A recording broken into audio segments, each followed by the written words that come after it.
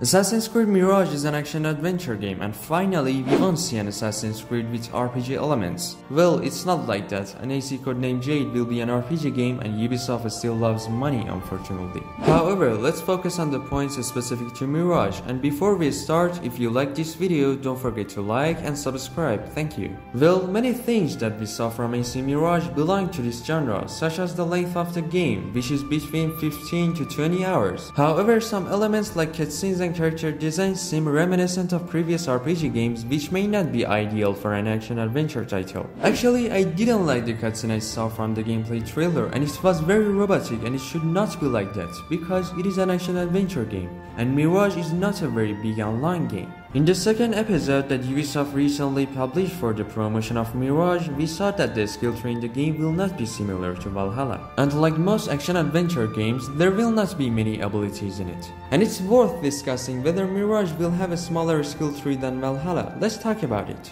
Personally, I wasn't particularly satisfied with Valhalla's extensive skill tree, as it felt overwhelming and filled with uninteresting abilities. Ubisoft tried to make the game long, and because we had to play a lot, the game should have content to keep us, and not say to ourselves that it's just a waste of time. And guess what? The game didn't have any content in terms of story, character development, gameplay or anything else. In Valhalla's skill tree, Ubisoft not only includes abilities that were of little value, but also placed abilities that should have been available from the beginning of the game. Honestly, this decision frustrated me greatly. However, in the case of Mirage, since the game is shorter in length, the skill tree might not be as extensive as Valhalla's. If it will be, after completing the game, it's possible that we won't obtain as many abilities. So the question arises, are these abilities worthless and useless like in Valhalla?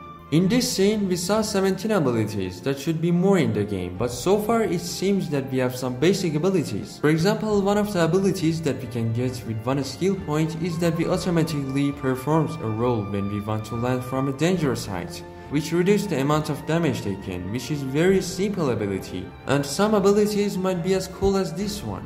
As I said before, AC Mirage is not a game that wants to be very big, and remember that Mirage was supposed to be a DLC for Valhalla. So we have to lower our expectations, but I think we will see an acceptable skill tree like what we saw in AC Unity and Syndicate, and I hope it will not be like the skill tree in Valhalla. So, thank you for watching till the end. What do you think about the skill tree in Mirage? Comment your opinion and I will definitely answer your comments. Thanks again for watching, till next time, and may the stars guide your way.